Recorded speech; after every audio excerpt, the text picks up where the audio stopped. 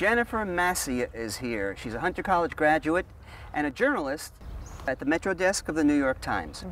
Let's play a little game. Sure. You're in grade school. It's career day. Everyone's father is coming up to say what he does for a living. What does your dad tell the class he does for a living? He's a carpet cleaner. My dad is a carpet cleaner. Yes, he was, but the dirt went deeper.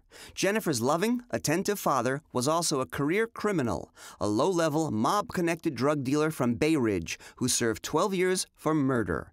Jennifer's attempts to pump her secretive mom for information and her quest to make sense of her upbringing that included being an unwitting fugitive is the subject of her new memoir, Never Tell Our Business to Strangers. He was arrested for cocaine possession. And when you have a murder charge on your record, that's quite a parole violation. You could go back to jail for a long time. So he took my mother and me, I was an infant, and we ran across the country, and we were fugitives for 5 years. Then one day in 1982, the feds came knocking.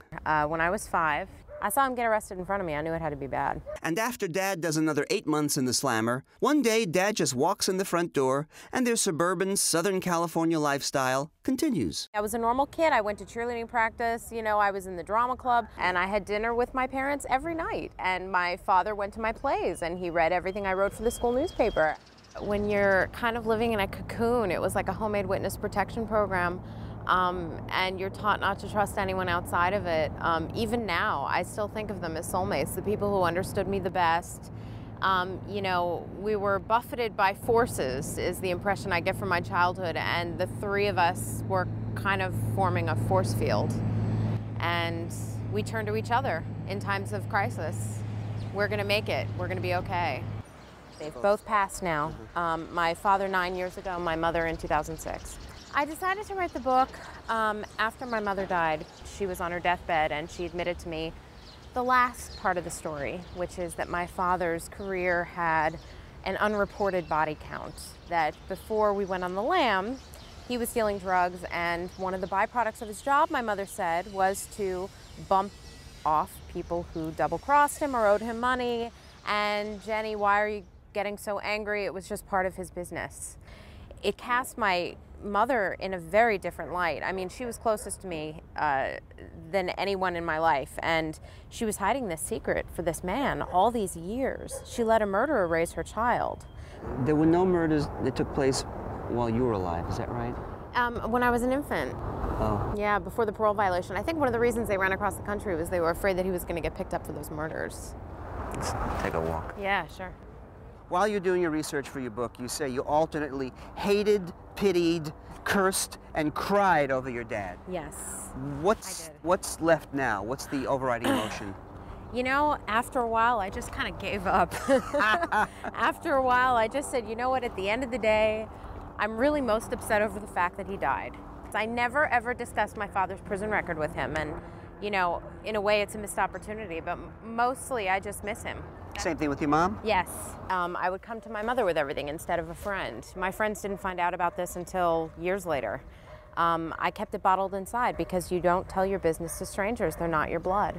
A great deal of your book is spent describing in minute detail your parents struggled with terminal cancer. And it's tough to read. I'm sure it was tough to write. Why go into that much detail? I find that people really shy away from talking about end-of-life issues.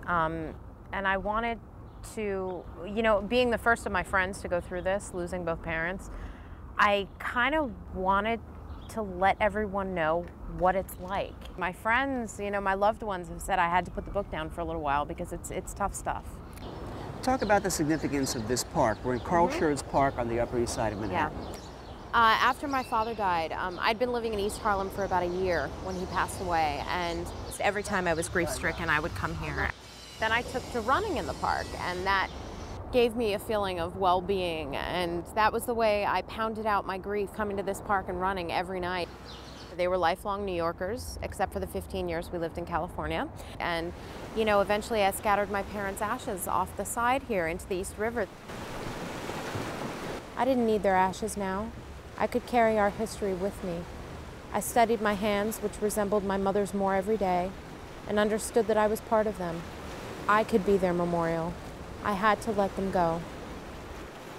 "I'll never forget you," I whispered to the river as I reached back and threw the whole jar into the black carpet of water. But there's a happy ending. Although Jennifer was an only child, her dad had children from his first marriage. And though her father avoided them when Jennifer was growing up, I decided when he passed away that I wasn't going to be like that. You know, I wasn't going to let what he felt cost my relationships with my siblings. And even though they're old enough to be my aunts and uncles, we're still close. And their kids are in their 20s, so there's like a 10-year age difference there, so it's not too bad. And they live in Florida.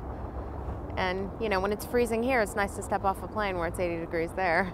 And the book is called Never Tell Our Business to Strangers by Jennifer Mascia, published by Villard.